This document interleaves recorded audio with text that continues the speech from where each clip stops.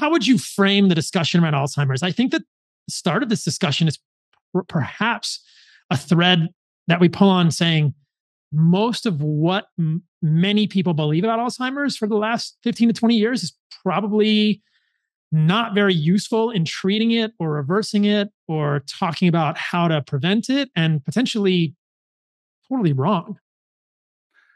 That's certainly where I and numerous other people have ended up.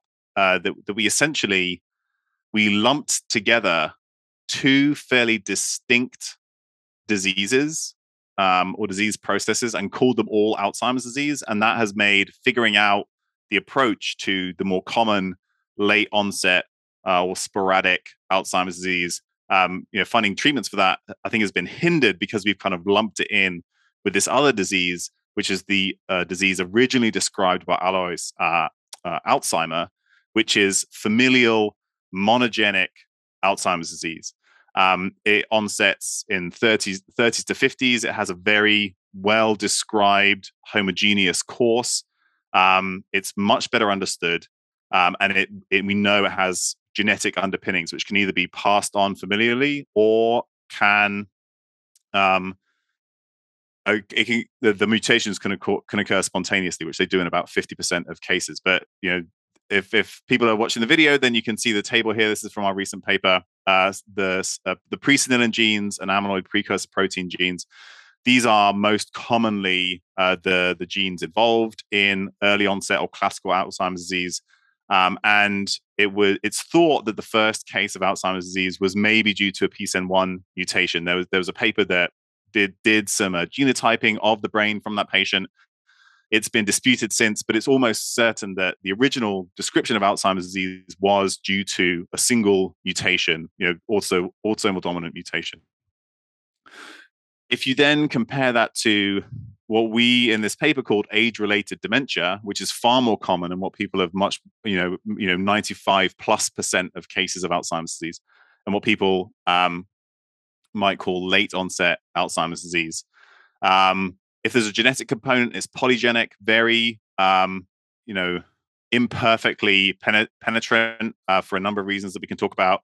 Very heterogeneous disease course, very heterogeneous pathology. If we actually look at the brains and see what's going on in there, it looks very different from person to person. And then there's a whole bunch of lifestyle factors that are important as well. It occurs much later in life. So even though if you look at the brains of people with advanced Alzheimer's disease of both types, they may look very similar, what caused that process to sort of end up there is probably very different. And in order to tackle the real burden, which is the late onset Alzheimer's disease, which we called age-related dementia, I think it takes a different approach, and we should sort of just separate it out entirely. It mirrors some other discussions we've had in the past on podcasts, perhaps these LDL polymorphisms in familial hypercholesterolemia being described as markers or model systems for atherosclerosis. But yeah, there's a difference here between age-related cognitive decline, age-related dementia, Alzheimer's, which is sporadic, heterogeneous course, not related to any one gene that we can think of, perhaps polygenetic. Now, when we're talking about Alzheimer's, I think the gene most people will think of is APOE. Can we talk about that for a moment? We did a whole podcast on this, but I think that some framing around APOE4 polymorphism specifically, or 3/4, would be helpful for people from your perspective. Yeah. So in westernized populations, APOE4 is having one or more copies of APOE4 is, the most important single genetic risk factor for age-related dementia, we'll call it. It contributes maybe up to 5% of total risk, your APOE4, your APOE genotype.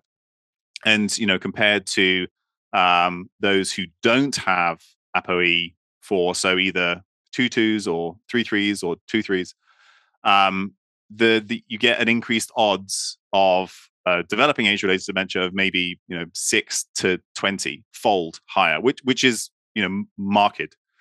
However, we know that depending on the scenario and the individual, APOE4 may or may not actually be a risk factor. So in indigenous populations, non-Westernized populations, and now we have multiple examples. I think we cited 3 different papers in different populations in that paper that APOE4 is either not a risk factor or maybe protective in certain scenarios. So it seems like APOE4 is like the majority of the risk comes from an interaction between that gene and the modern westernized environment. So when people are not in that environment, it doesn't seem to be a risk factor at all. So as with most things, that have a genetic component, the interaction with the environment really is critical. And you could argue that, maybe we don't know yet which factors in the environment are the most important, but you could imagine a scenario where somebody eats a minimally processed diet, sleeps, exercises, doesn't smoke. Is ApoE4 then, avoids systemic insulin resistance or type 2 diabetes or prediabetes? In that setting, is ApoE4 a risk factor? I would argue probably not, or it would dramatically decrease the likelihood of there being an issue. But sort of, I don't think there are any numbers on that yet because we're still sort of teasing that apart. So the populations that I remember you and I talked about were the Chimene and perhaps the Bolivian Yoruba. Is there a third population that? Yeah, there's a Central African population in Nigeria, and then also indigenous Americans. Yeah, so I guess Bolivian, maybe it's the Yoruba.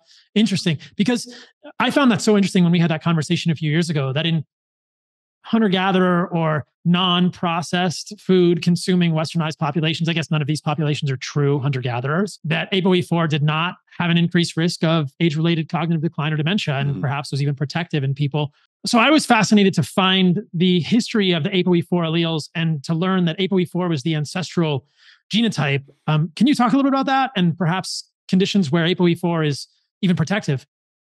Yeah, sure. So the ApoE gene, ApoE protein, obviously involved, it's an apolipoprotein, so it's involved in lipid trafficking in the body, but it's also associated with immune function and inflammation. And originally, as humans, maybe came down from the trees, for want of a better phrase, as we were exposed to a new and greater number of insults, the original, quote unquote, original human ApoE genotype was ApoE4, and it compared to the others, which came along later, is often associated with a greater or heightened immune response in certain settings. So this is maybe beneficial when you're being exposed to a greater or number or different insults than you may be based on the habitat that you're previously evolved in. And in the setting of the Bolivian Simene in particular, the one study where they looked at ApoE4 genotype and cognitive function, it seemed to be ApoE4 seemed to be protective in the setting of a high parasitic infection burden, which is common in those societies. And that's probably because of improved immune function, able to sort of better respond and mitigate some of the issues that you might get from a systemic parasitic infection. However, in other settings, ApoE4 can still increase risk of worse cognitive outcomes, if you want to put it that way, in the setting of traumatic brain injury, it's like an acute brain injury or a stroke, or maybe even more of a chronic type brain injury, associated with poor systemic health or lifestyle. ApoE4 seems to, accelerate or increase the sort of inflammatory responses into the brain to those kinds of insults. And that's maybe why it can sort of amplify the risk in the sort of the modern environment, which seems to not be particularly good for the brain in general. That's what we're seeing increasingly.